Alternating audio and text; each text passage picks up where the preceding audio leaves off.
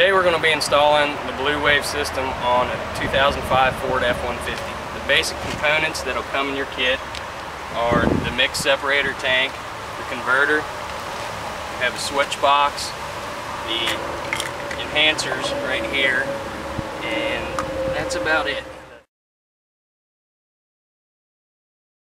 The first thing you have to keep in mind, the first thing you have to do is find the best location under the hood to fit all the equipment, keeping in mind that the mix separator tank has to be higher than the converter itself does to keep the flow even. This is a mix separator tank. The water flows out of the bottom of this into the converter, and then the hydrogen and oxygen comes back up out of the converter into this side port here. The water drops off and the gases rise up to the top, come out of this and go straight into the engine intake. This component is where the hydrogen is actually created. The water mix goes into this bottom fitting here, comes up through here, and through electrolysis, by the time it comes out of the top, it's in a hydrogen form. This is a switch box that'll be located on the dash. It's a simple on-off switch to turn the entire system off, and this yellow light will flash when the fluid level in the mixed tank gets too low. We've determined that on this 2005 F-150 with a 5.4 liter Triton in it, that the best location for the mounting is right behind the headlight down here in the hole. And we decided to put our mix separator tank right up here where it's easy to get to, so it's easy to fill the top off when needed. Okay, I'm just finishing tightening up everything inside here. We found a good location to mount everything. Your unit will come pre-wired with all this already on there, so you don't have to worry about any of that. It does come with brackets already installed in it. You may have to do some modifications to meet your specific needs, and you can mount the units at up to a 45-degree angle, but it is best to have them as straight as possible.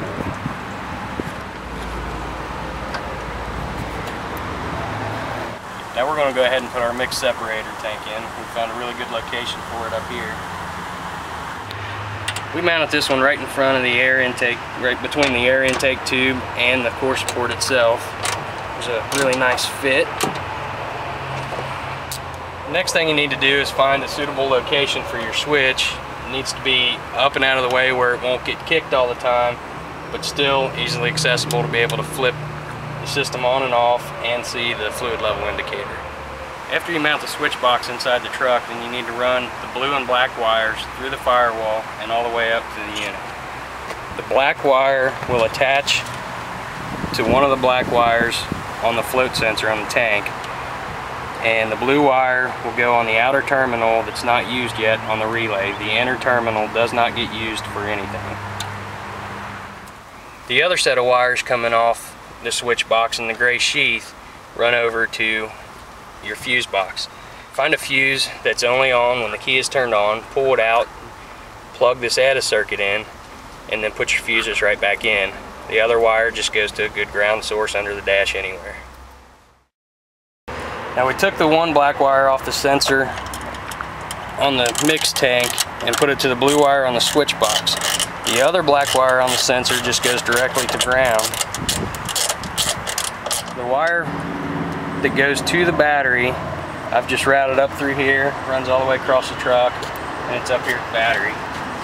Connection's real simple. You just loosen the bolt, put it underneath there, and then as far as the grounds go on these units here, as long as they're bolted directly to metal, they'll ground themselves. If it's bolted to plastic, you just need to add a ground strap from the mounting bolt to something metal.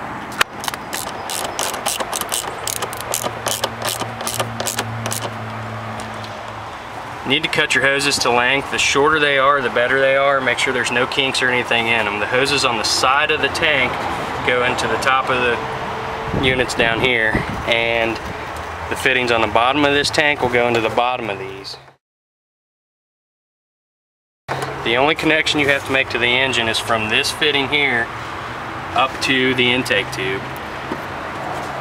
Ford's made this one easy, and they've already got a port on here, but most of the time you'll have to drill a hole and put the supplied fitting in the hole and then connect that hose there.